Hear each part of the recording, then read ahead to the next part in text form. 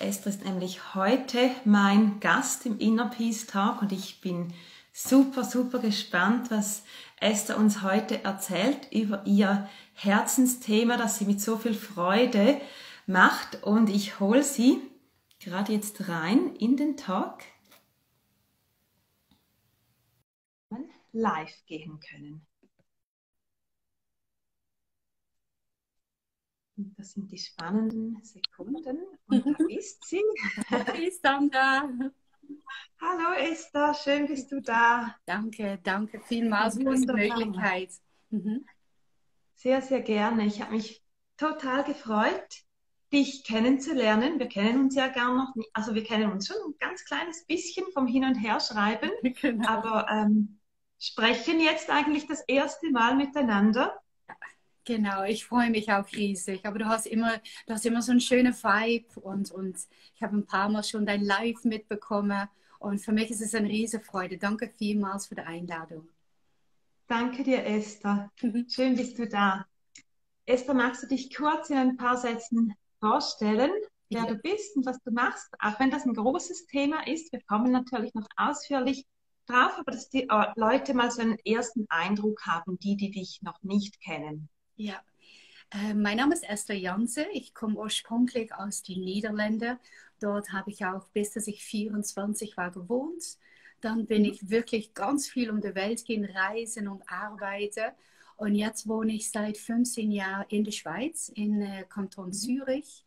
Und ja, hier ist jetzt Mr. High, wie man so sagt in der Schweiz, oder? Ja. Und meine Berufung, ich liebe es, ich bin Tantra Masseurin, gebe Sexualberatung für hauptsächlich Frauen sind meine Kunden und auch für Paare. So, ich lebe wirklich meine Herzensberufung als tantrische Masseurin mit tantrischer Körperarbeit. Ja. Mhm. Hast du schon lange gewusst, dass du das tun willst? Oder ist das etwas, was so quasi als zweite Berufung entstanden ist? Nein, das ist wirklich etwas Neues, was jetzt gekommen ist. Ich bin schon Mhm. seit 20 Jahren bin ich Masseurin.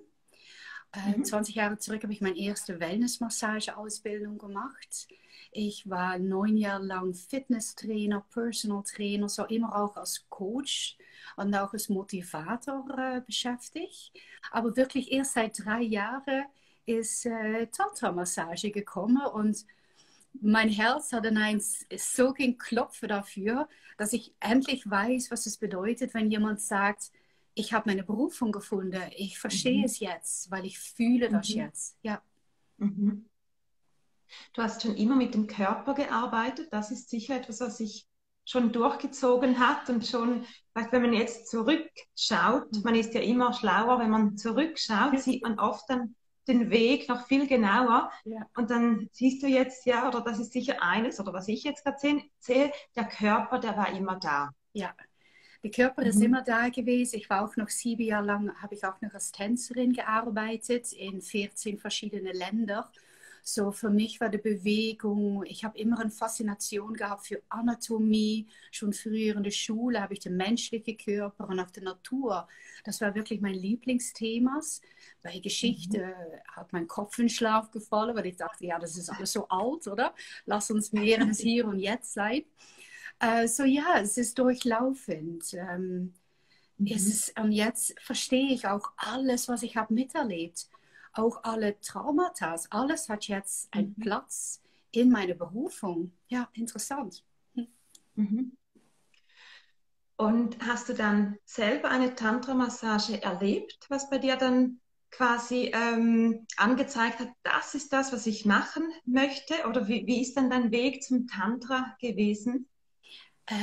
Also, eigentlich ist schon, auch hier ist der Ursprung schon viele Jahre zurück. Weil wenn ich als Tänzerin war am Arbeiten, diese 7 Jahre, war ich so viel mit Frauen zusammen. Und wir Mhm. Frauen, wir haben so offen geredet über unsere Gefühle. Und da sind so viele Themen sind da schon nach oben gekommen, auch von was die Frauen haben miterlebt an sexuellem Missbrauch, Vergewaltigungen, häusliche Gewalt, psychische Gewalt. So wir haben so offen über verschiedene Themen geredet, aber auch über Fantasien, über was wir schon ausprobiert haben, was noch auf unserer Bucketlist da drauf steht. So dieses ganze Coaching und diese ganze Erfahrung, die habe sicher schon mal, wieso da sind die Grundsteine sind gelegt. Und ich bin in ein Burnout reingerutscht, weil ich viel zu viel war am Arbeiten, oder? Ich war viel zu viel am Arbeiten. Und in diesem Burnout habe ich dann irgendwann einmal einen Tantra Massage-Kurs gemacht, weil die war schon gebucht, vor dass ich die Burnout hatte. Ja. Und in dieses Wochenende-Kurs, wo auch sehr viele Paare waren, aber auch so viele Singles, wie ich damals auch war, hat dann am dritten Tag hat mich ein Mann, ein ganz lieber Mann, auch seine Frau war auch da. Und wir haben wie so einen Tausch haben wir gemacht. Er hat mich dann massiert und er hat mich so liebevoll meine Yoni massiert und so liebevoll meinen ganzen Körper massiert, dass bei mir Traumata sind hochgekommen von einer unterdrückten Vergewaltigung und auch sonst noch sexuelle Gewalt, was ich miterlebt habe. Wenn man natürlich als Tänzerin öfter das Nachtleben ist, wo bei vielen Menschen Alkohol fließt, dann merkt man, dann kommt man leider auch recht öfter in sexuelle Gewalterfahrungen. Und das ist wie so alles so nach oben gekommen in diese Tantra-Massage. Und weil ich schon mit einer Psychologin spreche, wieso dass es so weit gekommen ist, dass ich in einen Burnout reingerutscht bin, sind auch dort, habe ich für das erste Mal die Möglichkeit gehabt, meinen Rucksack zu öffnen, um mal das zu bearbeiten, was ich niemals bearbeitet habe, weil ich habe das alles unterdrückt mit ganz vielen anderen Sachen. Und dann habe ich gemerkt, wow, diese Tantra-Massage, die hat es in sich. Dann bin ich mehr Kurse gehen machen, immer mit Frauen zusammen und habe dann mein ganze Traumata können bearbeiten. Das ganze Heilungsprozess hat stattgefunden in diese Massages und ja, das ist mein Weg und darum bin ich jetzt Tantra-Masseur, weil meine Heilung möchte ich gerne weitergeben an andere Frauen. Ja. Ja, sehr, sehr kraftvoll. Gerade wenn man wirklich aus der eigenen Erfahrung sprechen kann, Ja. was einem passiert ist, wie man sich gefühlt hat, was man alles über viele Jahre vielleicht auch mitgetragen hat, bewusst oder unbewusst. Und umso mehr kann man natürlich dann die Kunden oder vor allem Kundinnen auch verstehen. Und wenn du so ein geniales Werkzeug dann jetzt auch hast, was du mitgeben kannst, was dir geholfen hat, das ist natürlich enorm kraftvoll. Mega schön. Danke. Womit kommen denn die Leute vor allem zu dir? Was ist so das, was immer wieder kommt, was du vielleicht am meisten siehst? Ich habe mal so eine kleine Liste gemacht, weil ich mache das jetzt schon, die Ausbildung war 3 Jahre zurück und ich mache es jetzt seit mehr als ein Jahr bin ich schon Tantra-Masseurin. Bei mich sind viele Frauen, die einfach ihre weibliche Kraft wieder möchten spüren. Manche kommen für die Kundalini Awakening, weil durch die Yoni und die Energie von der Yoni fliegt das nach das Herz bis zum dritten Auge, bis zum Kronenchakra. Aber ich habe auch Frauen, die schon eine längere Zeit keine Berührungen mehr gespürt haben. Auch wenn sie in einer Partnerschaft sitzen oder auch weil sie Single sind. Und Männer können überall hingehen. Wo gehen wir hin, oder? Und für das bietet es auch eine schöne Möglichkeit, nach einem Tantra-Masseur zu gehen und sich einfach mal den ganzen Körper zu lassen verwöhnen. Ich habe viele Frauen, die eine schwere Geburt haben gegeben und dadurch dann auch ihre sexuelle Lust verloren haben oder dass in den Muskeln noch Traumata-Gewebe, Erinnerungen sitzen von der Schwangerschaft. Ich habe sehr viele Frauen, die in narzisstische Beziehungen waren. Ich denke, man sieht das an, was man gerade auch selber bearbeitet hat. Und absolut, glaube ich auch. Oder? So narzisstische Beziehungen, wodurch natürlich dort die der Wunsch, was der Mann will, oder der Wunsch, oder halt wahrscheinlich auch das, was er einfach gefordert hat, stand im Vordergrund. Und eine Frau ist dann einfach nachher vergessen, was liebe ich, was mag ich, welche Sprache spricht meine Joni, was ich schön finde. Und dann gehen wir wirklich auf Selbstentdeckungsreise, in die Gefühlswelt von der Joni. Ich habe Frauen, die sind vergewaltigt. Kindesmissbrauch kommen auch zu mir. Frauen, die keinen Orgasmus können bekommen, die wirklich das jetzt auch auf Selbstuntersuchung möchte gehen. Frauen, die lernen zu empfangen, weil sie so gewöhnt sind, nur geben. Was mag er, was will er? Oder manche tun selber auch so Pornos simulieren und denken, das will der Mann. Und sie vergessen sich selber und wissen gar nicht, was sie selber möchte. Das machen wir auch. Und ich habe es wirklich auf eine Liste aufgeschrieben. Und auch Frauen, die lange in einer Beziehung waren und die nach 20 Jahren Ehe einfach nicht wissen, was sie selber schön finden. Und dann möchten sie wieso danach wieder in eine neue Beziehung reingehen, kommen dann aber zu mir, um zu lernen, was mag meine Joni, was mag ich nicht, sodass sie nachhinein dann einfacher können kommunizieren in der neuen Partnerschaft. Ja, das sind so meine Themen. Mittlerweile habe ich auch Paare, dass Paare halt einfach sich wieder wollen fühlen, spüren, einander möchte verwöhnen. Ja, das. Ist es auch so wie, dass du quasi ihnen den Schlüssel wieder in die Hand gibst, dass sie das nachher wieder selber können, weil es ist ja eigentlich halt auch einfach, sich zu verlieren, irgendwo, dass man gar nicht mehr spürt, was man eigentlich möchte, wo die Grenzen auch sind, was man eben nicht möchte, dass dann auch kommuniziert, mündlich, aber auch mit dem Körper kommuniziert. Und ich denke, gerade wenn sich auch in einer Beziehung, wenn sich gewisse Muster eingeschlichen haben, ist es ja dann gar nicht so einfach, selber wieder in die andere Richtung zu kommen und wieder zu wissen, was möchten wir denn beide? Oder auch wenn man Single ist, wenn man vielleicht etwas lange nicht mehr erlebt hat, dass man das wieder über sich selber weiß und auch auf diese, gerade wenn du von Yoni sprichst oder auch von der sexuellen Energie, das ist ja Urwissen. Das ist eigentlich etwas, womit wir theoretisch ganz stark verbunden sein könnten, also eben auch mit der Kundalini-Energie, aber es ist auch einfach, je nachdem, auch wenn man keine Werkzeuge hat, das wieder zu verlieren. Ja, genau. Du hast es genau perfekt, wunderbar erklärt. Ich kann das nur bejahen. Da hast du wirklich komplett recht. Es ist auch viele, die zu mir kommen, sicher Frauen, weil ich massiere 90% sind es Frauen, die kommen wirklich einfach in eine Massage und die laufen raus und sagen wirklich, ja, das ist meine Joni. Und ich weiß jetzt, was mein Joni mag. Und ich gebe sie auch genug Tools mit, oder mit, wie sie sich selber können verwöhnen, sodass sie danach auch wirklich wieder zu Hause sich wie so ein kleines Gebiet einrichten und da wirklich dann auch die Selbstliebe wieder reinbringen. Und oft, die meisten Frauen lange schon eine Massage und dann haben sie so einen Juhu-Effekt und dann gehen sie nachhinein wieder auf weitere Selbstentdeckungsreise.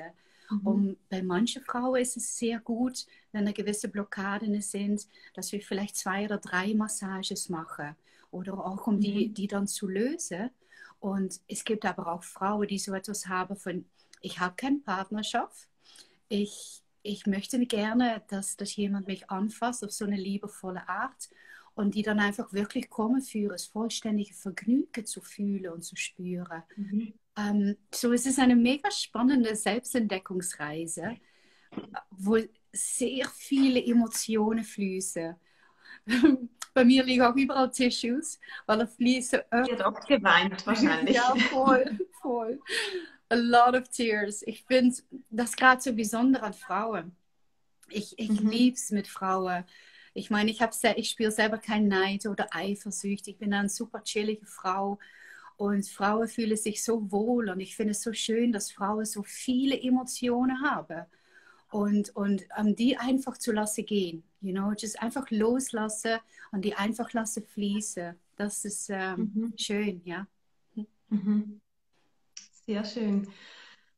Kannst du uns mal sagen, wie das bei dir abläuft? Mhm. Beziehungsweise nein, ich möchte zuerst noch was Mhm. anderes fragen. Mhm. Weil ich habe heute von dir eine Story gesehen, wo du einen Raum in Winterthur angeschaut hast und Ja, dann hast du noch erwähnt, dass es immer so viele Vorurteile gibt, ja, weil Tantra quasi mit Sex verbunden wird und nicht mehr, beziehungsweise die Leute nicht genau wissen, was es ist und sich dann bei sich was ausdenken. Ähm, Wie ist deine Definition von Tantra, dass wir hier vielleicht mal eine Basis haben und du alle so ins Boot holen ja, kannst? cool, danke vielmals. Tantra hat leider sehr viele Vorurteile, aber das kommt ja auch, weil die Erotikindustrie das Wort auch benutzt, oder? Sie tun es sehr öfter Mhm. benutzen, wie so als Deckmantel für versteckte Prostitution. Aber Mhm. Tantra ist ja eigentlich ein Lebenslehre aus India, die aus dem früheren Mittelalter kommt. Und das Wort Tantra bedeutet ja auch Zusammenhang. Es ist wie so ein Gewebe, was zusammen ist.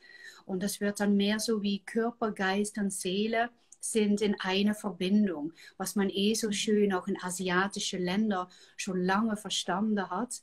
Hier wahrscheinlich auch, aber dann kam die Kirche und die hat dann das Wissen von alle wunderbare Hexen leider zerstört. Who knows, oder? Wie Mhm. die Welt sonst ausgesehen hätte, auch bei uns, weil die weise Frau das früher auch schon gefühlt und gespürt habe. Ähm, so, Tantra ist einfach etwas Liebevolles. Es ist sehr viel mit dem Herz. Sehr viel, Mhm. dass wenn jemand zu mir kommt, Mann oder Frau, ich fühle einfach die Seele, die in diese Körper drin sitzt, die du in dieses Leben hast. Und es ist so liebevoll, dass es wirklich, dass wir eine Herz-zu-Herz-Verbindung machen, in eine Meditation am Anfang. Vorher ist natürlich ein Gespräch, aber es ist wirklich liebevoll und achtsam und Mhm. es ist so etwas Liebevolles und so etwas Heilsames. Das ist für mich Tantra. Es ist aber schwierig mit den Vorurteilen. Zum Beispiel in der Stadt Zürich. Wenn ich in Stadt Zürich irgendwo als Tantra Masseurin möchte einen Raum suchen, dann muss ich mich in der Mhm. Stadt Zürich bei der Sittenpolizei anmelden als Okay. Prostituierte. Daher ist in der Stadt Zürich, da würde ich dann nie arbeiten wollen, weil ich möchte mich nicht einlassen schreiben als Prostituierte. Nicht, dass ich etwas Klar. gegen dieses Beruf habe, aber es Mhm. sind für mich zwei unterschiedliche Berufe. So, das ist Mhm. Tantra, oder? Das Wort wird leider so viel benutzt, dass es halt einfach auch einen schmuddeligen Gedanke hat. Aber eigentlich ist it's love, it's beauty, es ist etwas Friedliches. Mhm. Mhm. Schön. Und es geht ja total auf die Grundbedürfnisse ein. Also die Grundbedürfnisse von gehalten sein, zu jemandem gehören, Ja. die eigenen Bedürfnisse befriedigt haben, also egal welche Bedürfnisse, also alle halt Mhm. eben, Mhm. ja, weil das wirklich so quasi alles umarmend ist. Ja. Und das ist eigentlich sehr schade, dass dieser Schmuddelgedanke, dass sich das jetzt so festgesetzt hat. Aber ich denke, da können Leute wie du und auch weil das jetzt auch wieder bekannter wird, was das eben auch sein kann oder was es eigentlich Ja. ist, da tut sich hoffentlich jetzt in der nächsten Zeit, in den nächsten Jahren etwas, dass man das auch wieder anders wahrnimmt oder auch anders kennt. Ja, genau, da bin ich auch deiner Mhm. Meinung. Ich kenne ein paar Mhm. Tantra-Masseure, die wirklich auch sehr offen dafür rauskommen, dass das unsere Berufung ist. Und ich sehe das auch wie eine von meinen ja, Aufgaben, hört ein bisschen viel an. I just go with the flow. Und ich merke Mhm. einfach jetzt, dass da ein großes Interesse danach ist. Und für mich ist das dann auch okay, dass ich vielleicht früher oder später mal auf das Schweizer Fernsehen gehe und wirklich auch darüber spreche, dass wir wirklich auch therapeutisch arbeiten und dass unsere Arbeit nicht in diese Schmuddelecke reingehört, oder? Aber für das braucht es halt einfach mutige Menschen, die dafür auskommen, dass wir das machen. Und ich gehöre sicher dabei, mit meinem Charakter passt das eh wunderbar bei mich. Und mir stört es auch gar nicht, was Menschen von mir denken, weil ich weiß es und alle, die zu mir kommen, wissen es auch. Ja, fast schon. Es ist spannend in das Leben. Menschen haben einfach Vorurteile und I don't know. You just go with your flow. Und wenn es der Herzensberufung ist, vielleicht ist es auch darum meine Herzensberufung, weil ich auch mutig genug bin, um darüber zu sprechen. Ja. Gut möglich, ja. Weil mit dem Herzen zu gehen, braucht ja immer Mut. Ja. Oder? Weil man exponiert sich dann und man macht auch klar, wer man ist und wofür man steht und was einem wichtig ist, was man für Werte hat. Und das gefällt ja nie allen. Und das ist auch okay so, weil dann hast du genau die Leute, denen das gefällt, was du machst, Ja. die dich dann auch sehen, klar mit dem, was du tust, und die anderen interessiert es dann eben auch einfach nicht. Das ist ja dann auch okay. Ja, völlig, völlig. Jeder so seine eigene Nische, dort, wo er was stimmig anfühlt. Und ich denke, wenn jeder einfach schaut bei sich, was für ihn oder bei sie gut anfühlt und einfach jeder so lässt leben, wie die andere Person das für richtig haltet, dann wäre es schon etwas friedlicher, ja. Das stimmt, genau.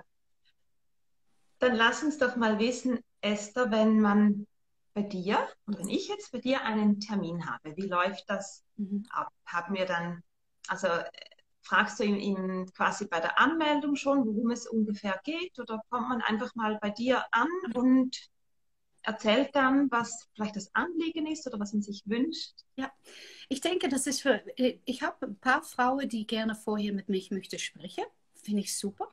Aber Frauen, ich finde, mit Frauen ist es etwas ganz Spezielles. Die meisten Frauen machen einfach sehr intuitiv einfach einen Termin. Ich habe auch gemerkt, meistens sind sie dann auch wie so von der Zyklus gesehen, so Frühling, Sommerzeit. Oft sind wir auch viel mutiger rund um den Eisprung. Und dann macht man mal diese Entscheid. Ein bisschen später fängt dann wieder der Kopf. Dann ist man vielleicht im Zweifel, dann kommen vielleicht noch ein paar Fragen. Aber die meisten Frauen, die lassen sich einfach fließen durch ihre Intuition. Und die kommen dann zu mir und erst dann finde ich heraus, welches Thema das sie haben. Ich finde das auch, je nach was die Frau nötig hat, wenn jemand mit mich möchte sprechen, dann liebend gern. Aber ich finde einfach, wir sind so zyklische Wesens. Wir ändern unser Gemut auch oft nach der hormonellen Stand, die wir haben. Und wenn die Frau zu mir kommt, hat sie vielleicht ein ganz anderes Thema in ihrer Gefühlswelt als 3 Wochen davor. Und dann kann sie einfach mal darüber sprechen, wie es sie heute geht, hier und jetzt. Und dann meistens geht das Gespräch eine halbe Stunde bis eine Stunde. Sicher, wenn da auch noch traumatische Sachen besprochen werden, aber auch Schwierigkeiten in der Sexualität oder in der Kommunikation. So dieses Gespräch geht dann öfter einfach eine Stunde. Und dann fangen wir an mit der Tantra Massage, die dann so zwischen 90 Minuten und 2 Stunden. Die meisten Frauen buchen eine 2-stündige Massage. Ja. Ja. Was heißt, sie brauchen, weil es einfach diese Zeit noch braucht, bis sie sich wirklich öffnen und gehen lassen können? Du meinst mit der Massage? Das ist eine Massage? Ja. Ja, diese Massage, schnell geht das einfach nicht. Weil 60 Minuten ist viel zu kurz. Weil bei einer sonstigen Massage wird die Joni ja nicht dabei. Und wenn die Frau wirklich sie ist wirklich ganz friedlich und ganz ruhig, dann kann so eine Joni-Massage wirklich bis zu eine halbe Stunde gehen. Oder wenn die Frau eins merkt, wow, der äußere Joni und die Joni ladet mich wie so ein, auch vielleicht für die Innenseite, weil dann gehen wie so die Blütenblätter gehen offen. Und dann würde ich die Frau auch fragen, bist du vielleicht bereit für innere Berührungen? Weil die Joni es mir schon vorher gesagt hat. Dann kann so eine Joni-Massage auch 45 Minuten dauern. Und daher ist so eine Massage in einem Rahmen von 90 Minuten bis 2 Stunden wirklich auch echt nötig. Im Anfang liegt man einfach meistens auf dem Bauch. Oder? Es ist immer sehr intuitiv, oder? Wenn jemand viel in den Kopf ist, fange ich auch vielleicht an mit der Kopfmassage, wenn sie sitzt. Aber meistens liegt jemand auf dem Bauch und dann massiere ich die ganze Rücken mit warmem Kokosöl. Und das geht dann wirklich schon eine Stunde. Und da fasse ich die Yoni fast nie an. Außer sie hat schon öfters eine Tantra Massage gemacht, dann nehme ich die Energie schon früher dabei. Ja. Aber meistens, dann ist das einfach mal schon eine Stunde. Wenn sie dann umdreht, dann mache ich wirklich das Herzchakra offen, zusammen mit der Energie von dem Brustbereich. Und dann ist die Frau schon 90%, außer sie ist sehr kopflastig, aber 90% von der Zeit ist sie schon wirklich komplett am Wegträumen, weil es ist so meditativ und so langsam, diese Massage, dass sie einfach sehr oft einfach wegflüge in eine andere Atmosphäre. Und dann irgendwann kommt dann die Yoni dabei und dann diese Massage, ja, das ist eine halbe Stunde, 45 Minuten, je nach Yoni, je nach welche Themas haben wir vorher besprochen. Möchtet sie Geburtstraumata auch anschauen, dann ist natürlich die innere Yoni dabei. Aber öfters die Außenseite ist schon eine Explosion von magischen Gefühlen, die eine Frau vorher auf diese Art fast noch nie hat miterlebt. Und das ist einfach mega schön. Aber ein Tantra-Massage kann auch ohne Yoni-Massage, oder? Wenn eine Frau so etwas hat von, ich bin mich da nicht sicher, ist das vollständig okay. Es ist auch völlig okay, dass wir die Yoni nicht dabei machen oder dass sie während der Massage sich so wohlfühlt, dass sie sagt, ja, ich mache es jetzt doch. So, ich meine, es ist die Reise von der Frau und es ist ihre Reise. Ich begleite sie auf ihre Reise mit meiner Energie, aber sie sollte immer entscheiden, oder? Und auch sich können umentscheiden. Ja. Ja. Okay, also sehr, sehr intuitiv für beide Seiten. Ja. Für die Frau, die da liegt und für dich in deiner Arbeit. Es Aha. hört sich super, super schön an und auch sehr stimmig, sehr natürlich. Ja. Weißt du, natürlich im Sinne von wie etwas, das eigentlich genau so sein müsste. Ja, danke vielmals, dass du das so Quasi. herzlich sagst. Ja, voll, Ja. weil ich habe natürlich auch schon eine Frau hier gehabt, sie hat viele Jahre sexuellen Missbrauch miterlebt. Und wir haben die allererste Tantra-Massage, hat sie ihre Unterhose anbehalten. Und das war so, das wollte sie und ich finde das super, das ist super. Und ich weiß jetzt nicht, ob sie in der ersten oder in der zweiten Massage irgendwann einmal dann gesagt hat, okay, ich mache meine Unterhose aus. Und in der zweiten Tantra-Massage, in der zweiten Session, die wir gemacht haben, hat sie auch während der Massage hat sie entschieden, okay, du darfst meine Yoni anfassen. Und das ist so schön. Ich meine, es ist auch so wichtig, dass man auch lernt, ich möchte das. Mein Herz fühlt jetzt fühlt es für mich stimmig an. Wir können jetzt diesen Schritt machen. Und das sollte das Gefühl entscheiden, das Herz sollte das entscheiden und nicht der Kopf, die vorher da viel zu viel über nachdenkt, oder? Ja. Ja. Der Kopf, der nachdenkt und das ja aber eigentlich auch nicht weiß. Ja. Also da können wir ja ganz lange dann nachdenken, was jetzt richtig ist und was wir jetzt wollen, ist aber vielleicht doch nicht die richtige Entscheidung oder vielleicht oftmals nicht die richtige, weil wir ja hier wirklich lernen müssen. Und eigentlich ist es schade, dass wir das wieder lernen müssen, aber auch umso schöner, dass es so viele Werkzeuge und Instrumente, Taktiken mittlerweile gibt, wie man das eben wieder lernt, auf sein Herz zu hören und auf diese Urweisheit, die ja in uns allen drin ist. Und das ist ja das Schöne, dass wenn wir das wieder zulassen können, auch wenn wir wieder vertrauen können in uns und unser Umfeld auch, dass wir dann Zugriff haben auch zu dieser Weisheit, die in uns wohnt, ja eigentlich, die gerade wenn du von Yoni eben sprichst. Ja, ja. Oder auch du mit Kundalini-Yoga, die du anbietest, oder? Das ist ja auch diese Urkraft oder diese Verbindung von Mutter Erde, von der tiefsten, unterste Chakra, diese dann kanalisieren nach der Rest, oder? Ja. Ja, das ist so. Da geht es auch wirklich immer wieder darum, zu spüren, wer man wirklich ist und um was es geht. Und manchmal gehen wir da, oder oft eigentlich, gerade auch in meinen Klassen, gehen wir da ziemlich fest in den Körper rein, im Sinne von auch wirklich anstrengende Übungen. Das ist dann nicht so wie bei dir, dass du das auf der ganz sanften Seite angehst. Bei mir ist es dann oftmals, sind es sehr schnelle Bewegungen, sehr stark mit dem Atem. Der Atem ist bei dir wahrscheinlich auch wichtig, Ja. kann ich mir vorstellen.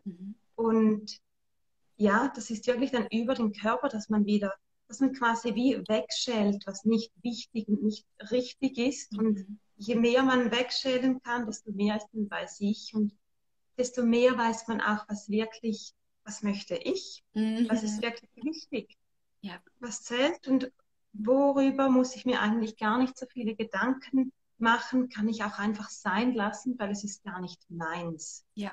Und das finde ich immer wieder so wichtig und schaue da auch so gut ich kann darauf, dass gerade wir Frauen sind so fest auch immer gepolt zu leisten. Wir haben das Gefühl, wir müssen es richtig machen und sind dann so super streng mit uns und sehen immer alles, was wir falsch wirklich in Anführungszeichen machen, wo wir quasi nicht genügen.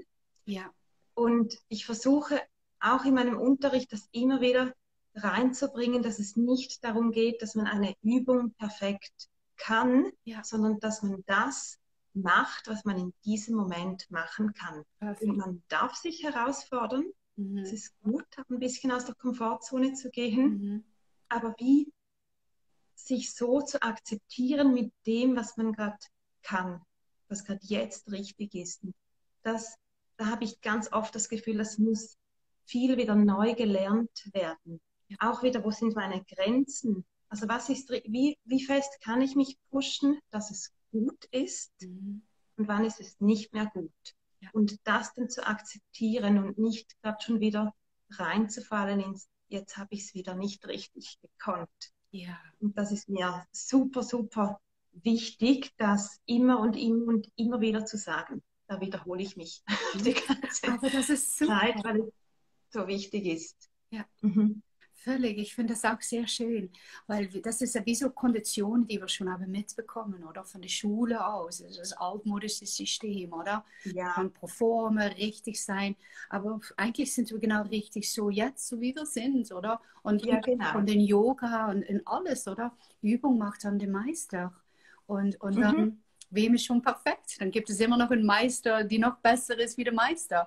Ich denke, es ist perfekt so wie wir sind, oder? Und Selbstliebe und einfach auch den Respekt dafür habe für sich selber, von hey, schau, was ich heute kann. Das konnte ich vorher, eine Yoga-Stunde zurück noch nicht, oder? Ja. Genau. Und nächstes Mal kann ich es aber vielleicht wieder nicht, weil ich in einer anderen Phase von meinem Zyklus bin oder weil ich einfach nicht so fit bin aus irgendeinem Grund. Und hier einfach zu lernen, dass das auch gar nicht so wichtig ist. Also es ist natürlich cool und macht Spaß, wenn man etwas gut kann, wenn einem eine Übung gut gelingt oder man etwas durchhalten kann. Aber es ist auch nicht so wichtig. Und das finde ich extrem wichtig und aber auch nicht so einfach zu lernen, weil wir halt diese starken Konditionierungen haben. Aber darin möchte ich wirklich mich und meine Yoga-Leute immer wieder üben, dass wir hier wirklich lernen zu akzeptieren, wo wir gerade sind und das für gut zu befinden, dass es toll ist und dass das auch reicht, dass es genug ist und nicht, dass es jetzt eben nicht reicht. Das ist, finde ich, also es ist für mich fast das Wichtigste, das immer wieder durchzugeben, dass es so, wie man ist, gut ist. Das heißt nicht, dass man fitter und stärker und alles werden kann. Wir dürfen immer an uns arbeiten, aber es ist trotzdem auch gut, wie es jetzt ist. Und das, das ist das, was du am Anfang auch mal gesagt hast, das ist für mich immer wieder eine ganz, ganz wichtige Message, wo ich immer und immer und immer wieder mich darin üben darf. Und darum ist es auch eine, die ich wie ganz natürlich einfach weitergebe. Ja. Genau. Es gibt ja diese Redewendung auf Englisch: The teacher says what he most needs to hear. Ja, ja klar, sicher. Und ja, darum ist das so. Und ich finde, ja, das macht es ja dann auch authentisch. Man sagt das oder man sieht ja auch die Leute dann an, die wie ähnliche Dinge, mit ähnlichen Dingen vielleicht, ja, ich möchte jetzt nicht gerade sagen kämpfen, vielleicht manchmal schon kämpfen, mit ähnlichen Dingen zu schaffen haben. Und dann ist es umso besser halt, oder es passt dann quasi wie aufeinander, wenn man weiß, ich weiß, welche Probleme die Leute haben. Oder welche Gefühle. Ja, weil man sieht sich schon, oder das ist dann dein Weg so gewesen, oder? Und jetzt hast du deinen Weg, hast du verstanden. Und jetzt ist das auch die Begeisterung, um der anderen mit zu begeistern. Verstehe ich völlig, ja. Wie mein Heilungsweg dafür gesorgt hat, dass ich meine Berufung mache und dann jetzt andere darin möchte mithelfen. Ja. Vorher habe ich auch noch gesehen, dass jemand gefragt hat, ob da so Heilung kann stattfinden. Hast du die Frage auch hast du gelesen? Und da kann ich wirklich sagen, ja, ich weiß, man darf eigentlich nicht Heilversprechen geben, aber es ist, was ich gemerkt habe, ist, dass wenn Kunden eine gewisse Traumata haben oder gewisse Sachen sind da passiert oder manchmal wissen sie es auch nicht, weil sie haben einfach nur eine Blockade gespürt und sie wissen aber nicht genau, was es ist. Dann kommt das nachher. Weil in der Tantra Massage tue ich auch wirklich wie so deine Seele einladen, um dabei zu sein. Oder logisch ist deine Seele dabei, weil deine Seele gehört bei dir und du bist deine Seele und all das. Aber ihm wirklich auch bewusst einzuladen, dass er wie so meine Kunden mithilft in den Selbstheilungsprozess. Oder? Und meine Kundin gibt dann auch Ja als Ja-Wort, oder? Von Ja, das stimmt dann auch. So, sie hat dann wie so das Einverständnis gegeben, dass wie so ihr höheres Selbst sie dann mitnimmt in dieses Prozess von dieser Energie. Und das geht alles so über Gefühle und über Gefühle zu reden, ist nicht immer einfach. Aber wenn dann zum Beispiel bei einer Kundin etwas passiert ist und ich fasse diese Körperteil dann an und bei sie kommt diese Erinnerung wieder. Der eigene Seele tut dich das auf eine sehr friedvolle Art zeigen. So nicht stark dramatisch, so wie es damals so schmerzvoll war, aber mit einem neuen Blickfeld, wie so ein weicheres Blickfeld. Und dann dadurch kommt diese Erinnerung nach oben. Oft fließen dann zum Beispiel auch recht viele Tränen, manchmal auch Schreie oder jemand wird einfach wütend, nicht auf mich, aber auf das Geschehen und einfach alle Emotionen, die dann kommen, ich stimuliere, lass es los, tu es nicht unterdrücken, lass es los und das wird dann mal freigesetzt und dann gebe ich die Frau einfach, meistens tue ich sie dann knuddeln oder weil ich dann auch spüre, dass sie auch gehalten möchte würde.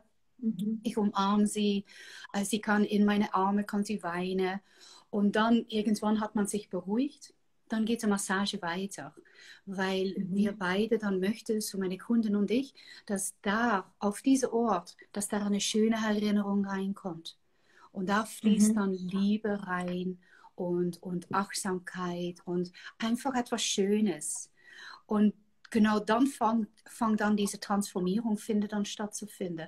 Erstmal zu erkennen, dass etwas dort ist, dann nachher diese Emotion einfach mal loszulassen und auch diese Emotion zu fühlen und zu spüren.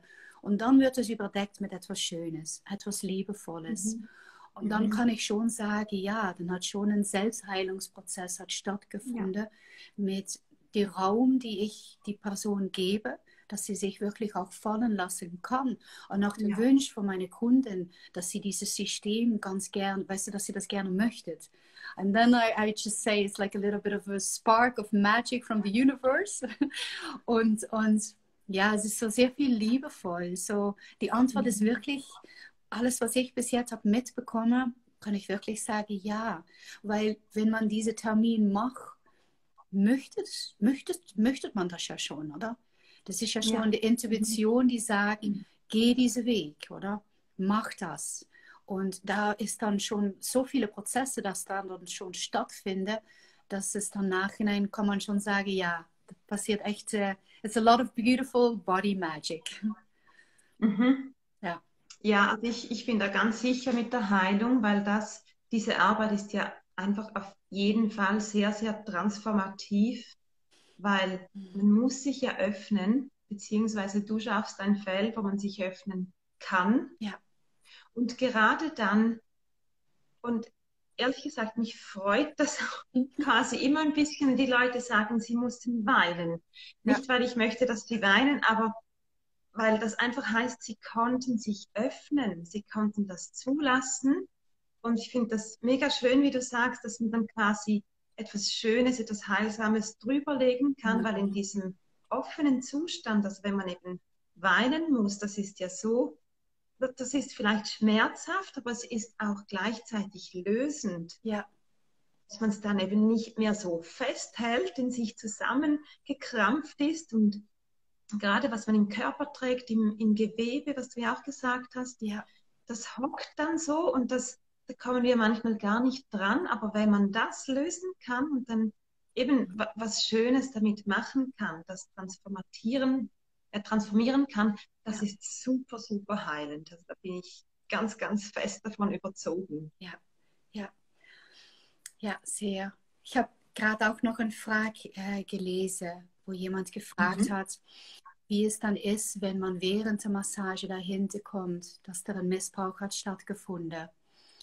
Mhm. Ähm, ich habe auch schon jemand gehabt, nein, eigentlich sind es mehrere Frauen gewesen, die auch während der Massage, während dieser liebevollen Berührungen, dann auch gesagt haben von shit, was habe ich mich all diese Jahre lassen antun, weil Vergewaltigungen finden auch statt in Beziehungen und die dann wirklich auch merke, shit, ich habe mich wirklich auch all die Jahre das lasse antun oder das ist mir Mhm. angetan geworden und ich war auf das Moment ist die Frau dann wieso nicht stark. Sie ist schon stark, aber auf das Moment mit das beste Wissen, was sie hat, wenn man mitten in einer narzisstischen Beziehung ist, möchte man immer, man hofft immer mit so viel Empathie, dass die andere Person endlich mal weich wird in das Herz, oder? Und irgendwann einmal erreicht man eine Grenze, wo man merkt, das bringt nicht mehr, ich muss jetzt für mich gehen. Und einen Partner zu verlassen, die sehr narzisstisch ist ein sehr, sehr schwieriger Prozess. Und dann während so einer Massage kann dann schon diese Emotionen hochkommen, wo die Frau dann eins merkt von shit, was habe ich mich, was ist da all diese Zeit passiert, oder? Mhm. Und ich habe auch schon einmal jemand gehabt, die dann in der Massage oder nachher dann auch gesagt hat, da ist eine Erinnerung gekommen von früher, wenn sie kleiner war. Und dann habe ich sie aber wirklich empfohlen, um das dann mit einer Psychologin, ein Coach oder Hypnosetherapie oder schamanische Heilung, was immer für diese Person auch passt.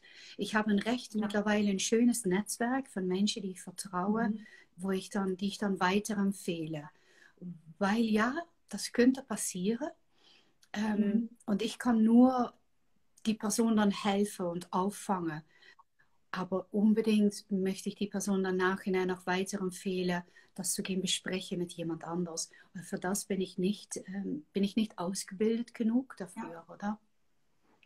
Aber in das Muskelgewebe kommt vieles hoch. Ich habe aber auch schon Kundinnen gehabt, die gesagt haben, ich verstehe es endlich. Das ist der Schaden, die mich Mhm. aufgelegt ist durch meine Mutter. Mädchen sollte sich so Mhm. benehmen, oder? Oder die Wut von gewisse unterdrückte Ahne-Geschichte, die dann wie so Generation nach Generation weitergegeben ist, oder?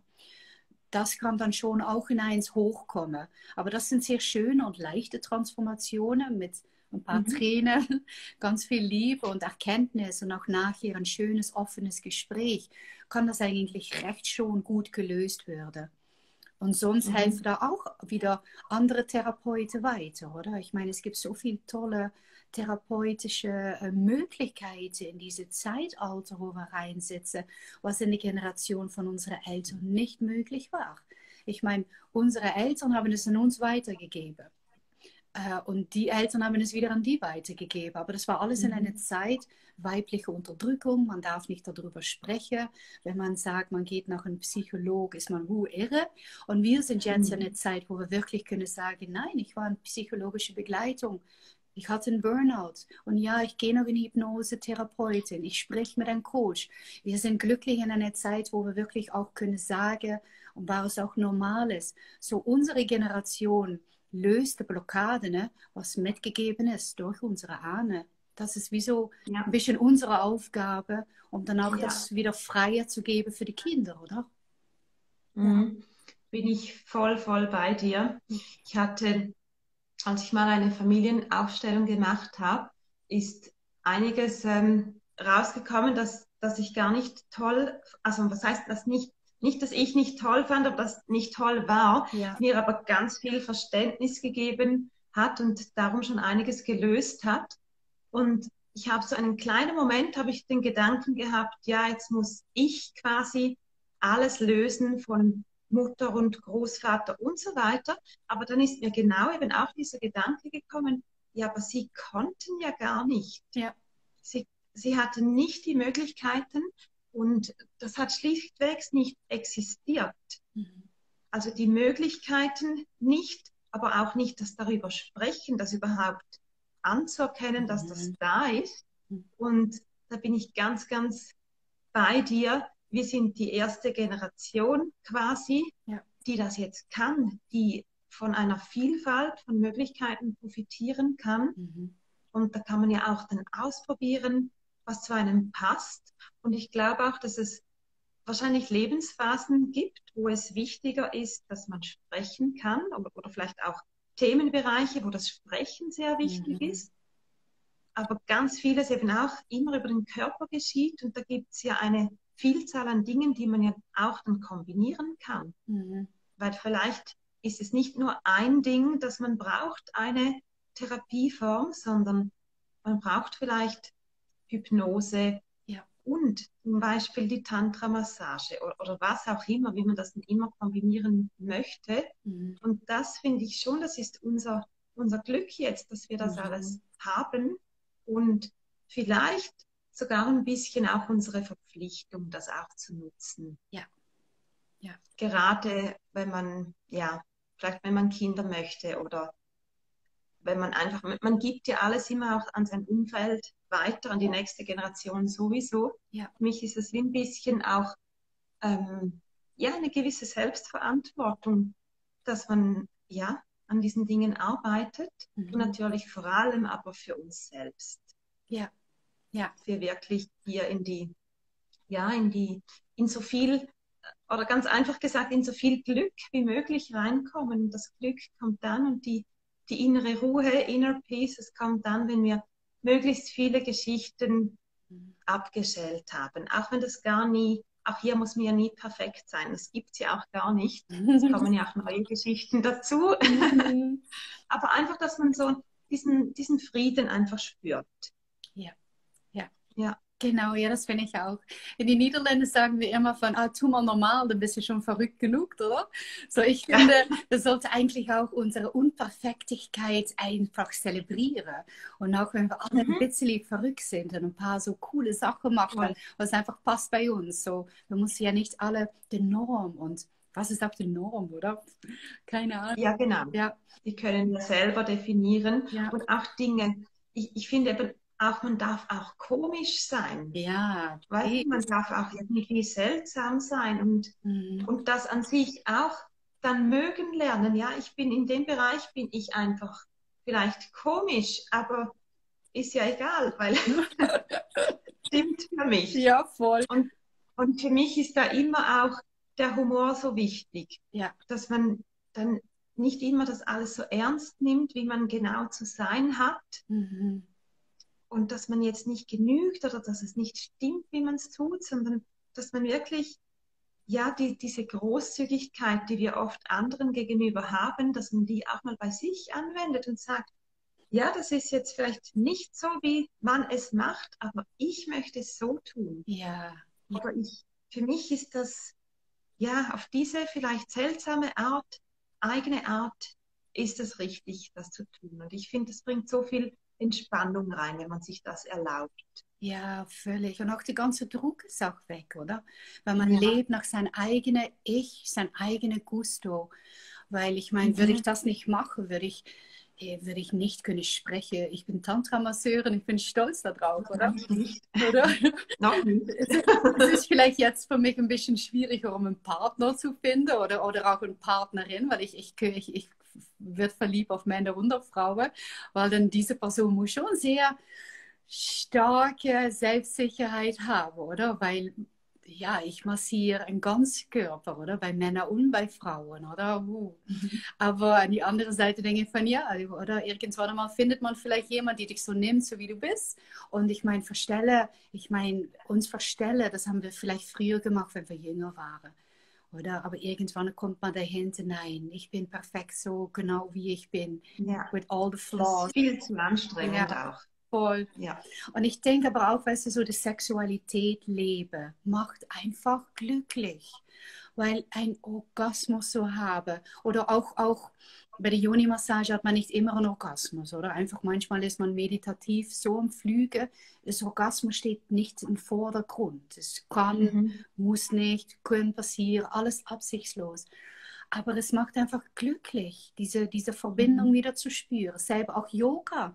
Yoga macht auch glücklich, oder? Weil es gibt so eine Ruhe, so eine Friede in sich selber. Und das ist so wichtig. Ja, ich zelebriere das sehr und ich möchte auch ganz viele von meinen Kunden, ich frage dann auch in die Gespräche, hast du vielleicht noch Fantasie, die du möchtest ausprobieren?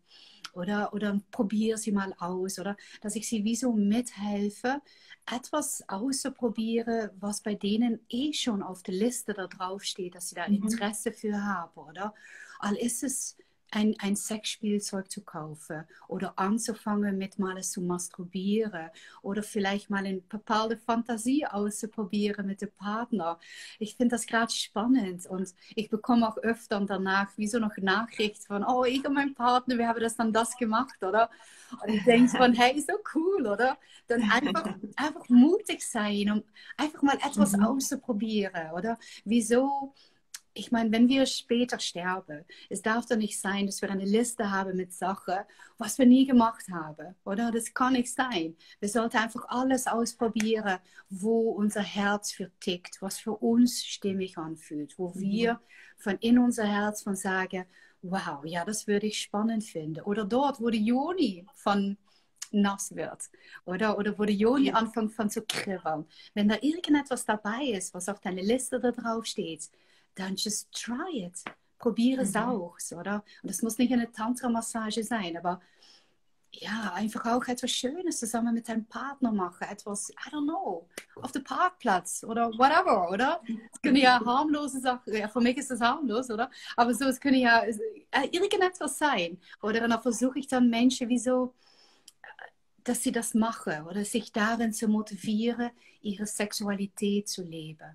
Je nach Gespräch oder manchmal ist so ein Gespräch nicht im Vordergrund, aber ja, ich finde es einfach schön, weil das sexuelle Gelüste, das ist unser Geburtsrecht und das ist, ich meine, die Klitoris, die hat ja wirklich, bis jetzt hat man nur allein der einzige Grund, ist unser Spaß.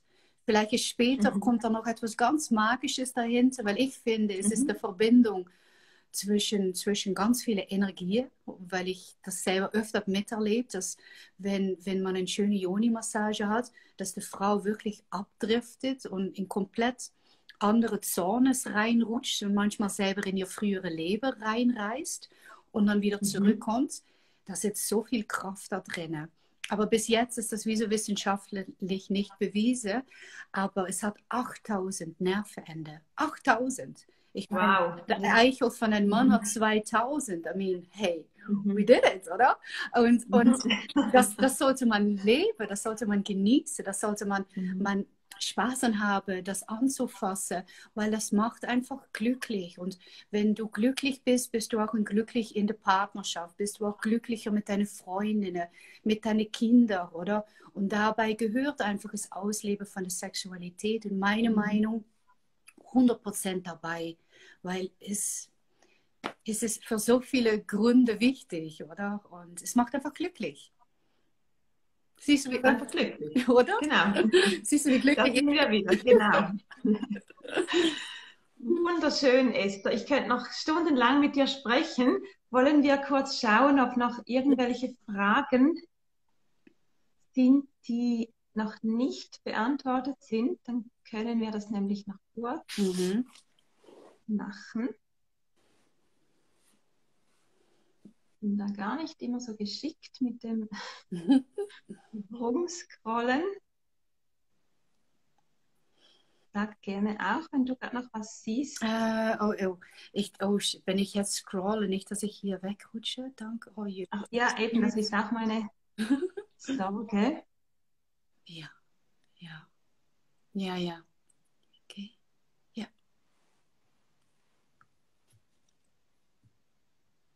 Gut. Ich glaube, das hast du beantwortet. Ich glaube, das ist okay so. Ja.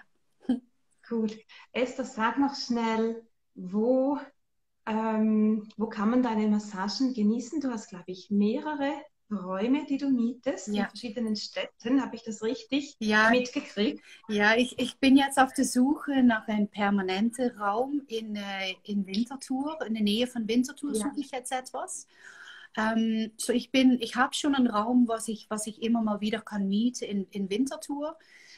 Ich habe einen Raum in Zürich, die ich auch kann mieten, und ich bin in Basel, bin ich auch noch. So momentan bin ich in 3 Orten, und wenn alles gut geht, dann habe ich bald ein komplett fixer Raum. Aber ich habe in der Nähe von Winterthur habe ich einen ganz schönen Praxisraum, was jetzt schon mein Praxisraum ist. Aber ich möchte raus. Ich habe jetzt glücklich ganz viele Kundinnen, die kommen, und auch ein paar ganz tolle Kunden, weil ich massiere manchmal auch Männer, aber die müssen unbedingt empathisch sein. Oder? Ich glaube, wir wissen alle, was empathische Männer sind. Oder they have to have a beautiful heart.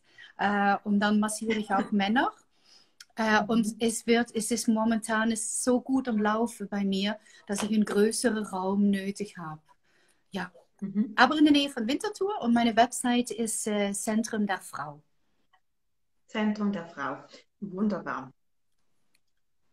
Und wo bist du? Dass die Leute das auch alle wissen, die vielleicht jetzt zuschauen oder vier nicht Zuschauer bei dir? Ich bin rein online. Also ich bin quasi überall. Ja. Ganz clever.